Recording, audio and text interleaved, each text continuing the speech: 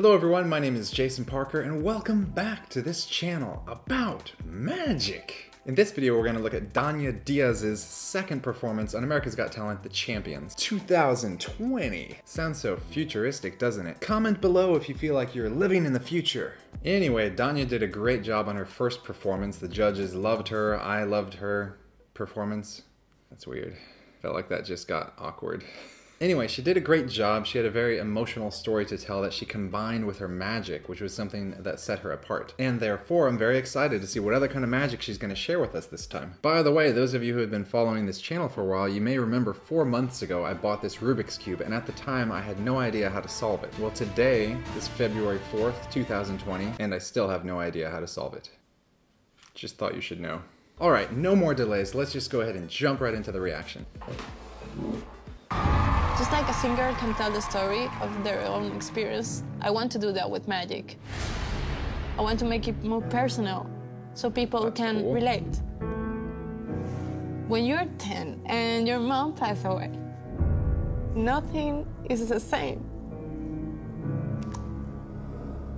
It was hard growing up without her. Thankfully, I found magic. Magic was an escape from reality. It gave me self-confidence.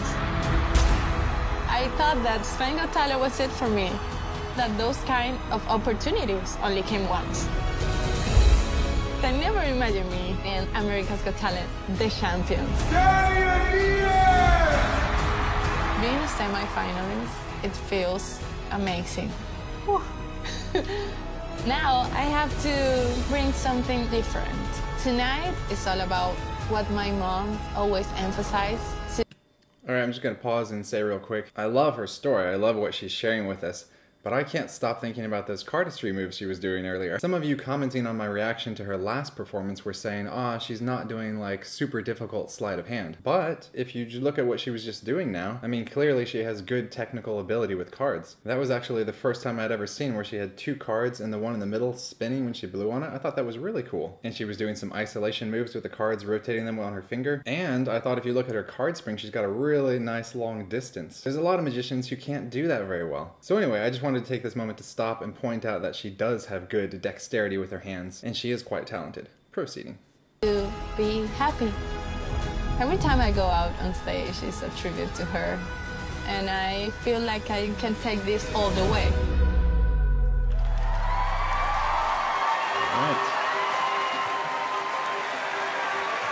Being here in America's Got Talent, The Champions is a dream come true. That's why before I start, I would like to capture this moment forever. I would love to take a picture. Is that okay? Yeah. Perfect. Howie, do you mind if we take a picture with yours? I have a cell phone. Oh, nice. A selfie would be just perfect. I want you all to be in the picture. Awesome. Try to get us all in. Ready? Nice. Thank you so much. Today, I would like to share with all of you what I think is the most important part of my story, and that is the positive side of having left everything behind and starting from scratch. And I couldn't find a better way to do that than with these 3 cards and a little bit of magic. Leaving my country was one of the hardest things I had to do. I have to confess that when I left, a part of me stayed there.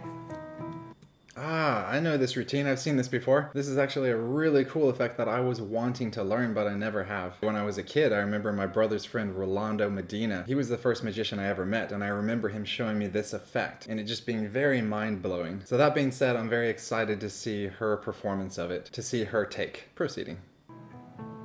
But along the way, I discovered many things. I discovered that through the face of adversity, we develop qualities that we did not know we had.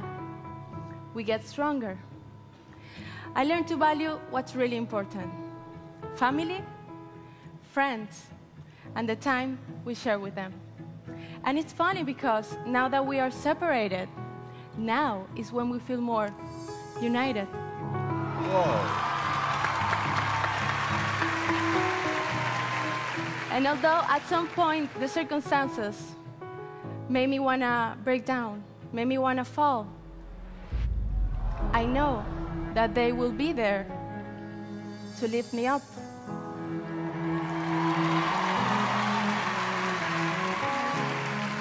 And yeah, the circumstances broke us inside at some point. But most of us managed to escape, but always hoping to come back, recover, and start from scratch. Because now we know what's really important. Family, Thank you. friends, and the time we share with them.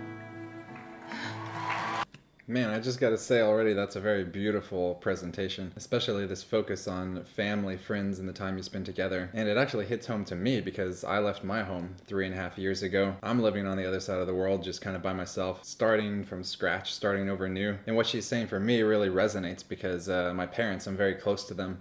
And even though we're on the other side of the world, I'm talking to them almost every other day. And in some ways, she's right. It does bring you closer. And also the friends that I've made while taking this leap of faith, they're definitely an invaluable part of my experience and something that helps keep me up and support me. Anyways, I'm kind of going off on a tangent here. I just, it struck a chord with me, her message that she was sharing. And I felt like it was really beautiful. Smash like, and back to her performance.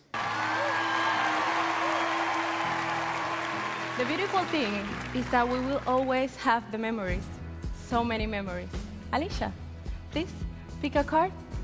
That will stay in your memory. You can show it to everyone. The problem with memories is that sometimes you can lose them. The best way to recover them is to put your mind blank. Play with them. Did you notice that? I like how the fact that the audience went crazy when she showed a blank-faced card. I mean, she literally wasn't doing any magic.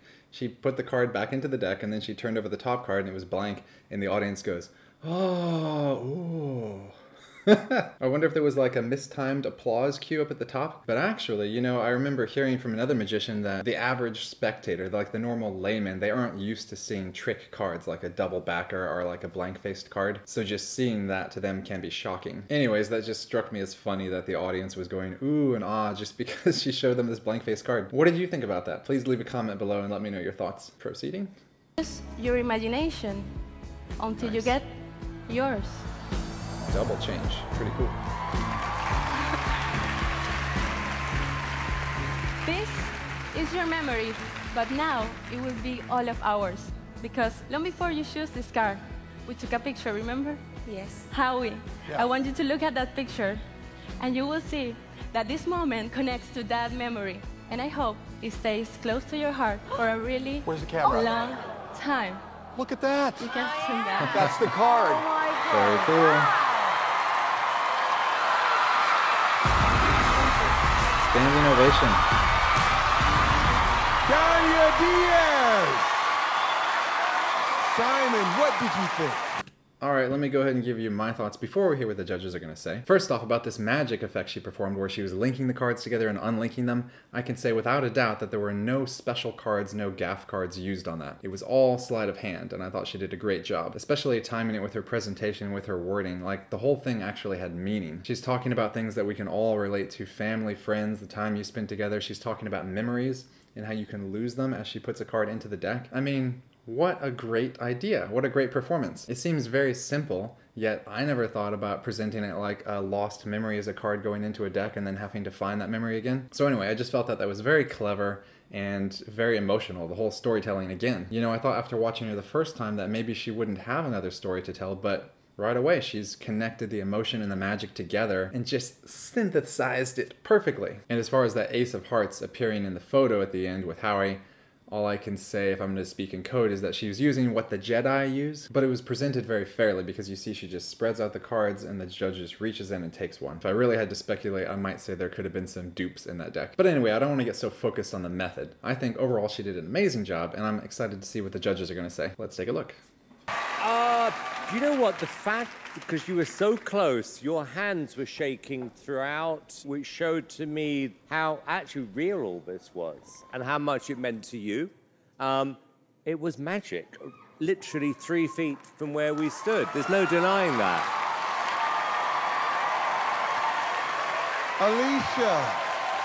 Yeah, it was beautifully understated. It was really poetic. You know, you could hear a pin drop in here. It was just, you had our attention, couldn't take our eyes off of you. And like the card, that was ace. Well done. Thank you. Howie!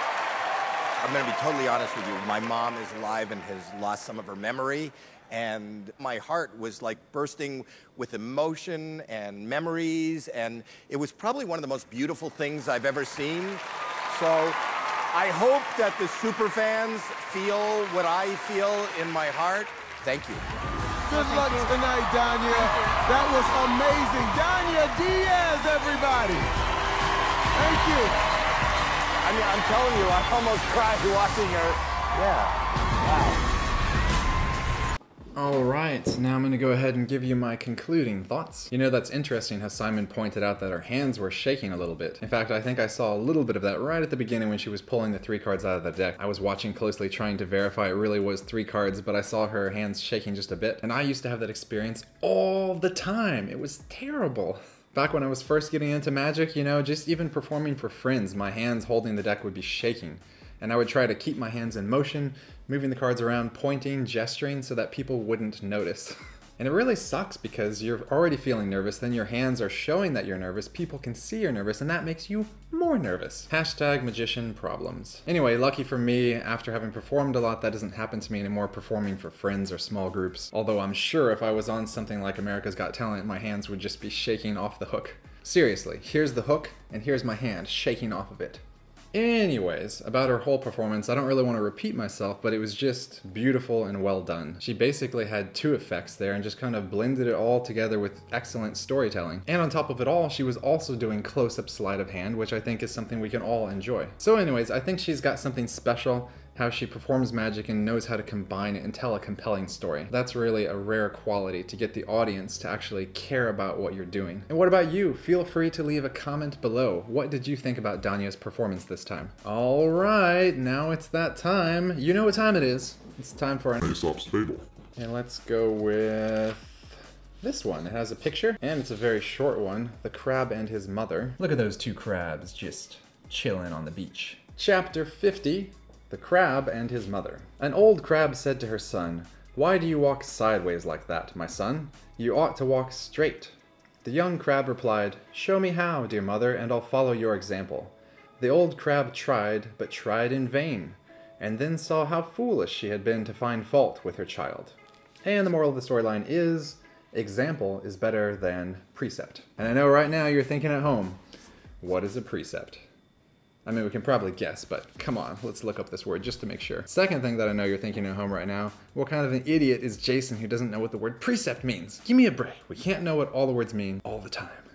Define precept. Precept, a general rule intended to regulate behavior or thought. That's kind of what I thought it was, but good to have the official definition. Now I'm teaching you life lessons and vocabulary. Smash like. Alright, so immediately I'm thinking of something like, it's better to walk the walk than talk the talk, or if you're gonna talk the talk, then you should walk the walk. Definitely don't walk the talk, that's crazy. Ain't nobody got time for that. Alright, so what can we learn from this? I mean, it seems pretty straightforward. It's a really short story. I'm also reminded of that verse from the Bible where it says something like, before you try to remove the speck from your friend's eye, you should remove the plank from your own eye. That's not specifically the moral of this story, but it reminds me of that because the mom is finding something to criticize with her son, yet it's something that she has the same problem with. She was only seeing the fault in him and not in herself. But really, the focus of this story is example is better than precept. Example is better than precept.